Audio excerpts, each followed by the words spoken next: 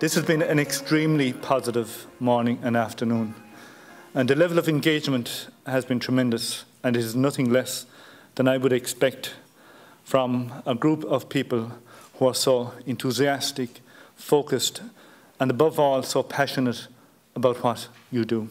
I still feel that in many areas that there is, and sometimes it's out in the category we were talking about earlier, there's almost an inferiority complex about our food. We don't really believe how good it is, and often this has been reinforced by the way we buy and process things like meat and so on, because very often the really good stock person, the person who's really looking off, choosing their animals and maybe some of the traditional breeds and all of that, kind of doing a really better job. Their cattle, it's very, very difficult to actually find that meat eventually in the butcher shop, because it all can go into the great big meat processing factories and the abattoirs, and it's not differentiated from anything else. It's the only way you're paid is on confirmation. So we really need to change that.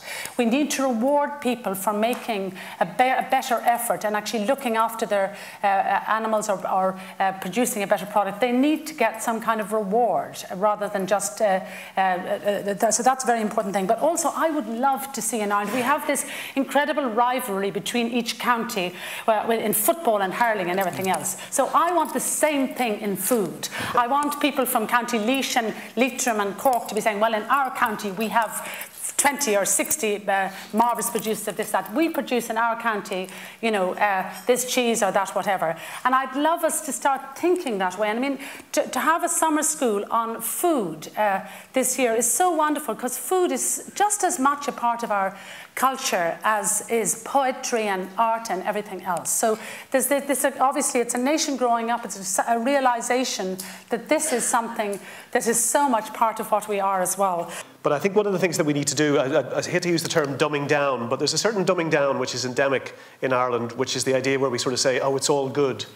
You take a 16-year-old Italian kid, show him two pastas. One is industrially produced, the other is an artisanal product. There's no way he's going to tell you that the two are the same. He just won't do it. It's too deeply ingrained in his culture to make a point of differentiation. And I think we have to be happy for our kids to say, this piece of meat, which is artisanally produced, is superior. I mean, both have their place, but the artisan product is worthy of its price and its respect and so on. So I think there's a key point about education, just as a simple point, that you allow people to kind of make that distinction. Don't be sort of saying, oh, it's all the same and we're all grand and it's all good. You have to recognise that, organoleptic excellence in food, taste, flavour, texture, is the result of somebody's hard work and knowledge, and that's worthy of being rewarded.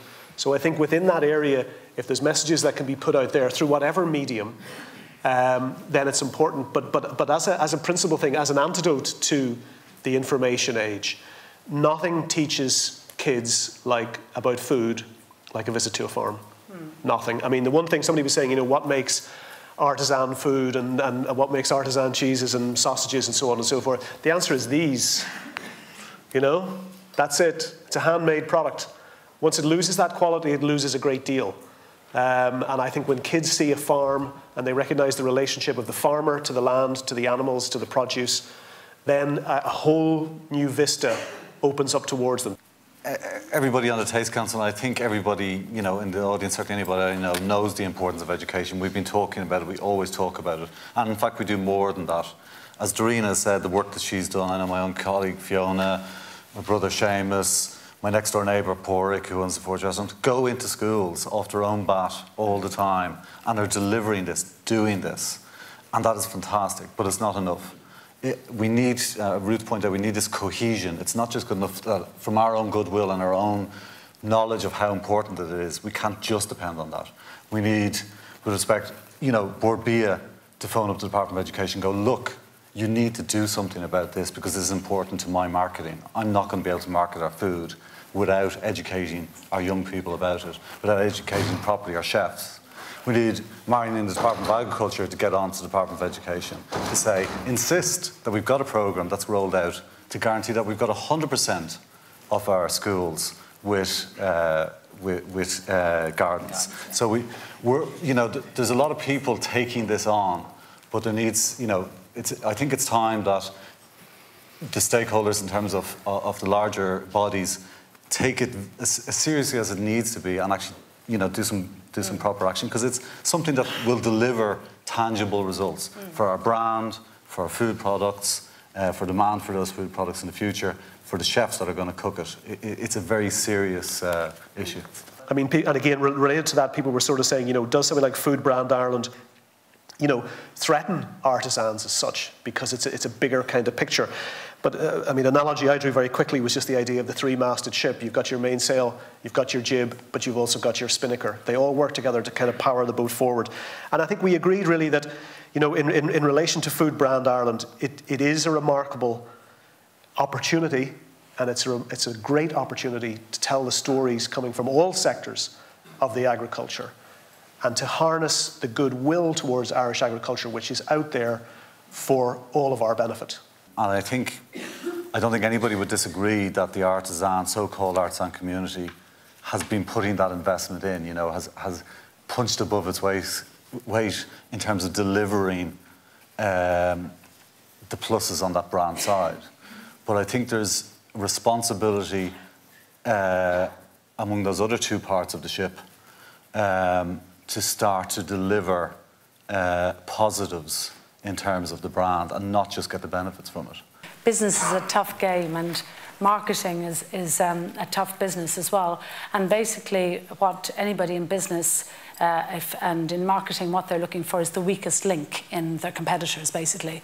And we mustn't be lulled into imagining that they're not going to look out for the weakest link, and they'll go straight for it. And we don't want headlines in Germany and France and Italy about some of the things that they can highlight that are not actually really fulfilling what's expected from the brand image.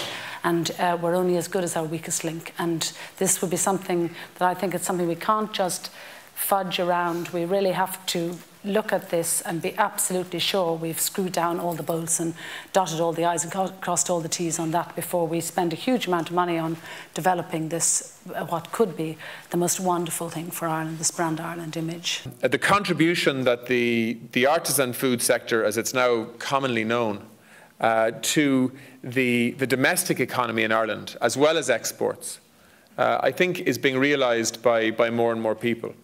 Certainly it is by me. In the last 6 months, I think I've met more small food companies than I have in the rest of my life put together.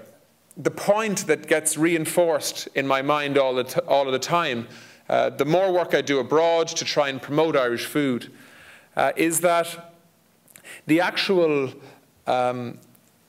the volume business, if you want to call it that, in terms of the sale of Irish beef or Irish dairy produce, is actually enhanced in its efforts to actually grow its market by the artisan specialist sector.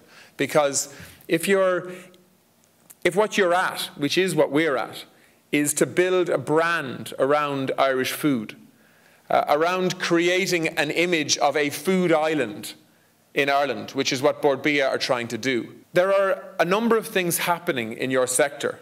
One is, at a very basic level, people are setting up businesses. They're adding value to food production, and they're employing people. Up to about 3,000 people in Ireland are employed in the artisan food sector.